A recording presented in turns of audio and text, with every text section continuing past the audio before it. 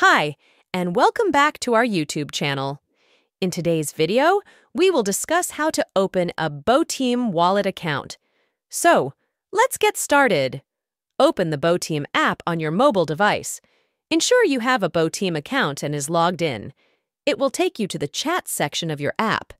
In the bottom right corner of your screen, tap on the Me section icon to open it.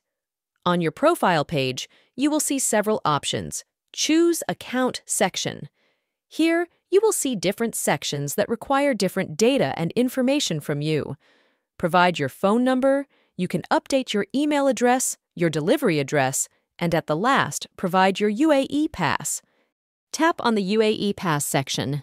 It will take you to the login page, and here provide your Emirates ID, email, or phone, which is linked with your UAE pass. And that's it. After the verification of your UAE pass, your Botim wallet account will be created.